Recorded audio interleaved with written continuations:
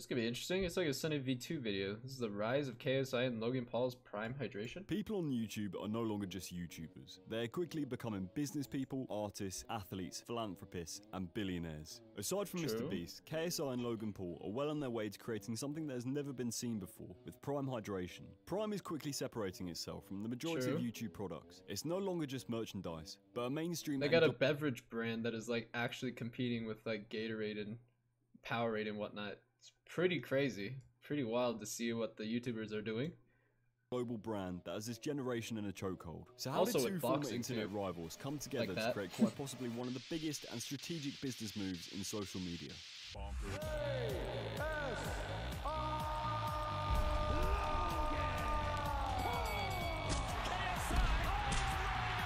swamps. They got This slapped is the up. rise of Prime and YouTube's first billionaires.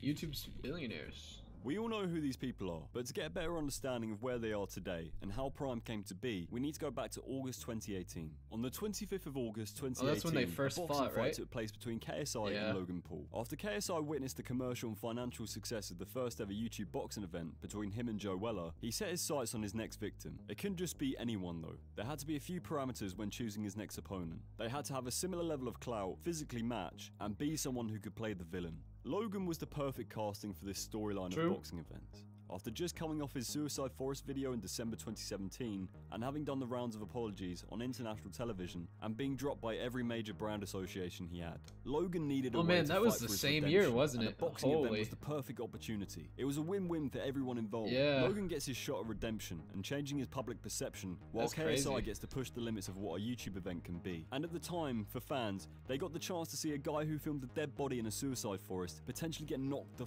fuck out. All of these elements made the anticipation for the fight unlike anything seen on the internet at the time. The fight resulted in a majority draw and fans begging for a rematch, with JJ and Logan being the entertainers that they are. The second fight took place on the 9th of November 2019 at the Staples Center in Los Angeles. KSI won the fight by a split decision. To the winner by split decision from the United Kingdom, That was a crazy day.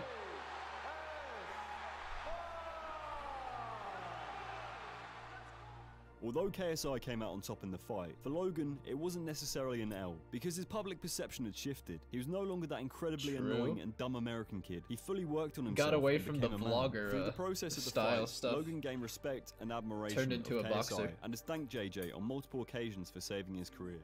Okay, so you come to grips with that, but you still have to plot the return because it's not like there was no plot. I got fucking lucky as shit that my British counterpart KSI called me out for a boxing match. Oh shit. People joke. People joke. They say, you know, KSI saved your career, right? Because he called me out the box and it gave me an opportunity it's pretty to true. literally start my potential redemption. Man was like at the lowest of lows. My way back in history. Ever since the second for fight, YouTube, both JJ and Logan.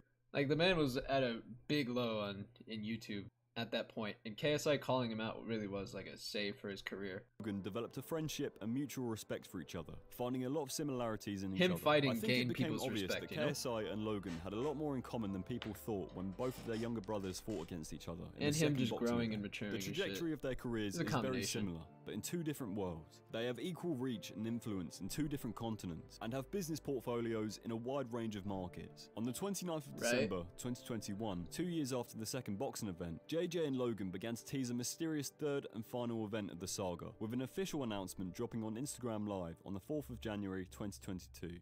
We have a project we want to tell you about. We have created our own drink company. Yes! Holy.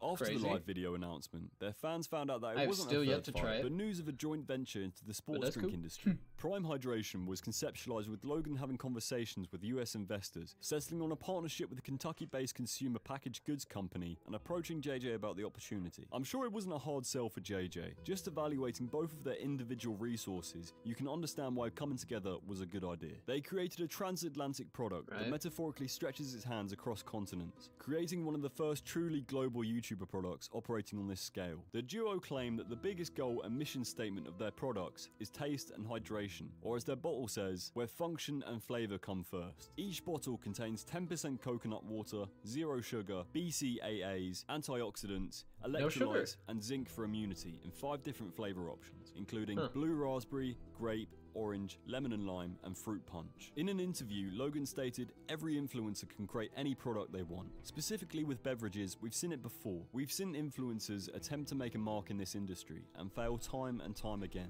With us, our demographic skews younger, 18 to 25. It's much younger than the traditional sports drink market, so we're adding incremental dollars to this category. It's interesting that Logan mentions this as well, because they know as their audience grows up, so do their sales. On the 8th of January 2022, the drink officially launched in stores and online exclusively in the US. On the launch, the demand was so high that it sold out online. Man, I missed up. I saw these one time at my Walmart and I haven't seen them since. I think it was like the day they came out. I just happened to be at Walmart and I saw one. I didn't get one, unfortunately. I should have, because like they have not shown up since. I just want to try one, just see what the flavor's like. After the announcement. You can't get it. On the 17th of June 2022, Prime was officially launched in the UK, exclusively in Asda stores, for initially £1.50 a bottle, but that price has since seen an increase to £2 a bottle. The deal with Asda is said to last until at least Christmas. KSI and Logan celebrated the UK launch, with YouTuber Gideon on an open-top bus outside of Asda with hundreds of fans. After a month of the official UK launch in Asda, on the 27th of July 2022, JJ announced a partnership with Arsenal. They announced Prime Hydration as the official hydration partner for Arsenal, which basically means you can buy it in the stadium on game day. The collab took months to pull off, and KSI... That means they probably have like an advertisement in the stadium for Prime. Yeah, that's pretty cool. That's pretty cool. Apparently didn't tell any of his close friends about the deal because he loves the element of surprise, leaving them to find out via the announcement on Arsenal's Instagram feed. As well as Asda and the Emirates Stadium on game day, the drink is also available via the UK Prime website, which has restricted supplies and made it difficult to get hold of. When Prime was initially launched, the drink was shipped in from the US. However, suppliers were unable to meet the chaotic demand. Due to the demand, Prime is now manufactured by Refresco, a Dutch beverage company that is known for working with Old Jamaica and Calypso in the UK. This was done to help ease the flow of product in the UK, but since demand is still high, it's tailoring its deliveries to spread supply more evenly to ensure that every outlet can be stocked with at least 3 or 6 different flavors at one time. However, it's still basically impossible to get hold of. So what's happening? Why is there a shortage when everyone involved with the brand says that they're supplying enough? It's always sold too out, much demand. Oh, right. No, honestly, people are just selling on the black market. There's legit, I shit you not. The only place you're gonna get Prime is Asda and I forgot about that. But people are getting on. Since they're like YouTuber influencers and stuff, people try to resell, mark up these a lot. I kind of forgot about that. You know how? As the employees aren't even fucking putting on the shelves anymore. They're like, shipping them out low key. They're like, what's the point? They're just shipping them out the back. It turns out, the same as the drug industry, Prime has developed a black market with absolute criminals. Due to the shortage, people are bulk buying the drink in order to sell it on, with some bottles going for as much as 10 grand on eBay. This is no longer just little Del boys in your school making racks selling stolen goods. Bro, ain't no way Express. somebody buying that. They've become Alan Sugars. Like the drug industry, there seems to be an average price on the black market for Prime, ranging between £5 to £15. Boss men up and down the UK have been making racks. 21-year-old shopkeeper Amir Khan stated in an interview with The Independent that nobody has complained about the price. One person asked me to put it behind the counter and paid £15 for it. Customers are only allowed to buy 2 drinks per visit due to its popularity. Bro, that's a some meal. people online have even claimed that the Asda staff are the ones who are making the stock dry. But Asda workers have left their thoughts on the whole ordeal. One online commenter stated, "As I work in Asda, I can agree with this. My managers took out 5 each, and I've never seen it been put out as I work night shifts. But it's mental how many people ask me if we have Prime, and I've always got to say, nah, but it's crazy." Another online commenter stated, "As an Asda night shift worker, I've only seen Prime come into my store once. 2 cases of 12 came in and sold out on that day. The stores are hustling. Come into the store again since. I think one of the main problems is that there's a lot of stores that just aren't getting the stock in the first place. The whole fiasco has got so crazy that there is now even a Twitter account called Prime Tracker that was set up to help fans find locations and available bottles around the UK. With this help, kids have been getting up before Asda even opens at 6 AM to get their hands on it. I think these scenes of kids fighting over Prime is a real example of how influential JJ and Logan really are. In August 2022, it was reported that Prime Hydration made $37.6 million in retail sales for the last 50... Say again?